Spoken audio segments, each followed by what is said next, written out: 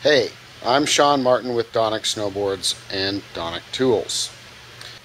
It's been a really long time since I put together any summer video updates, but I think this one is really worth it. I'm standing in front of one of our snowboard presses here, and what you see right over my shoulder there is the controllers that control those presses or control that press. The gray one is the one we are replacing, and the white one is the new one. I'm going to tell you all about it. So this new controller right here is kind of neat.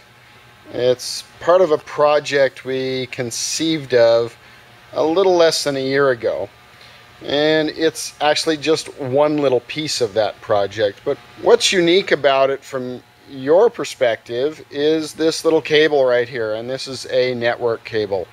This is a what you might call an Internet of Things device. Essentially what's going to happen is as soon as we know that your board has been pressed, so will you. And we're going to give you a little more information about that in the next few weeks. So you might wonder what it is these particular devices do here. And their primary purpose has always been to control the temperature of the board as it is being pressed. And the gray unit over here that we built back in about 1999 was designed just to do that. We've got two Love 1600 controllers here. And some electronics inside the box, and all of that worked together to control the temperature of the top and bottom layers in the press. We also have a little kitchen timer here on the side that was used to time the cycle.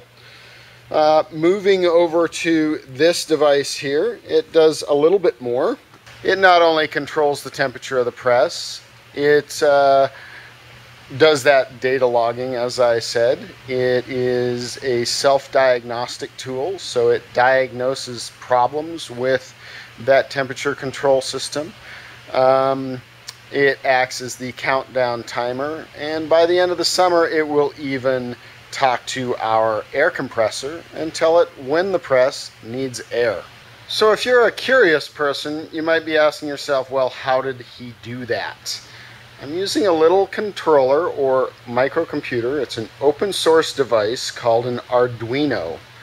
And this is a little computer that allows you to control your world, essentially. You can turn things on and off, you can sense things, you can do all sorts of crazy stuff.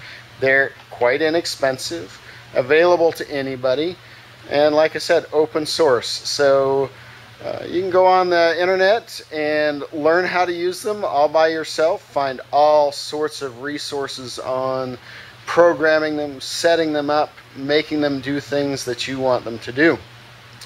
So I'll give you a little tour of what's inside our box, because I'm sure there's engineers and Arduino nuts out there who'd love to see that stuff. Now, I hate working inside of an electronic enclosure, so they can be very cumbersome to work in. So I designed my own. This is all made out of ABS plastic and cut on our CNC. And what's kind of cool about this is it breaks down and, sorry, hard to hold the camera and do this at the same time. All the sides fold down so that you can get in there, work on your devices, and then it all folds right back up and becomes a box. Very cool. Anyways, what we have in here on the bottom, right down there, it's a little dark, is an Arduino Mega, and I know it looks like a rat's nest in here. Done our best to wire things up cleanly. On top of that is a Ethernet shield. And then we've got some Adafruit Thermocouple sensing boards here, a couple of current sensors which are part of that self-diagnostic system. Basically it's sensing the current draw, determining whether there is a short of any kind, and will actually turn off the mechanical contactor here and either save any individual from becoming shocked, or the more common thing of burning up heaters. It's going to save those heaters.